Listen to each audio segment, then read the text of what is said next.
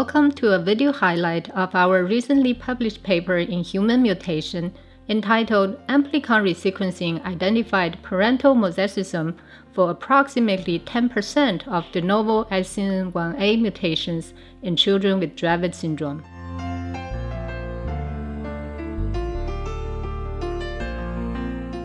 Dravet syndrome is a severe epileptic syndrome that occurs in the first year of life, characterized by favor-sensitive multiple serotypes, refractory and psychomotor developmental delay after seizure onset. The main causal gene of Dravet syndrome is the alpha-1 subunit of the sodium channel SCN1A.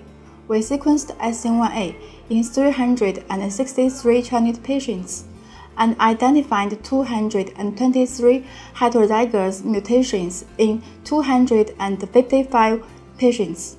PCR single sequencing of the same SCN1A mutations in the parents revealed that in 5 families, the mutations could be identified in one of the parents as mosaic.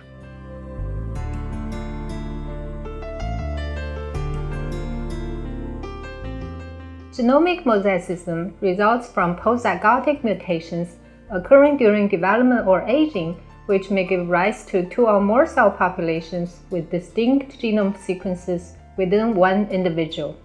They may affect the somatic cells, germline cells, or both. Here we are particularly interested in genomic mosaicism affecting both the somatic cells and germline cells. We wanted to quantify the allelic fractions of the mosaic mutations in the parents.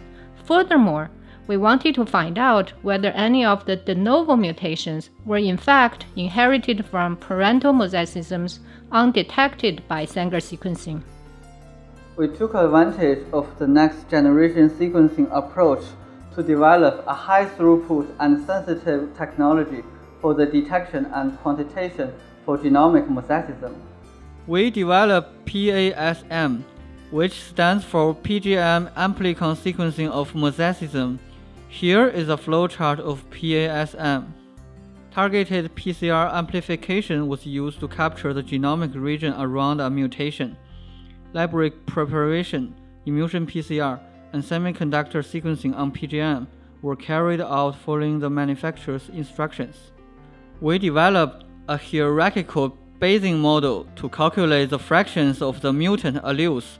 We validated the candidate mosaicism by raindrop digital PCR and parasequencing.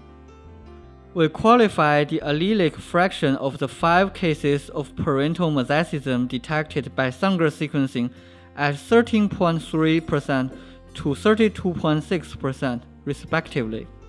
We then detected and validated 15 more cases of parental mosaicism that were undetected by Sanger sequencing. The lowest fraction of mutant alleles detected was 1.1%.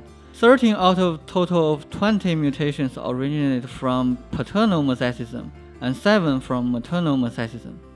We identified mosaicisms with varied allelic fractions in blood, saliva, urine, hair follicle, oral epithelium, and semen, demonstrating that postzygotic mutations could affect multiple somatic cells as well as germ cells. 60% of the mosaic parents did not have any epileptic symptoms. The mutant allelic fractions were significantly lower than those in mosaic parents with epileptic symptoms. Our results suggested that using more sensitive tools for detecting low-level mosaicism in parents of children with de novo mutations could allow for better informed genetic counseling.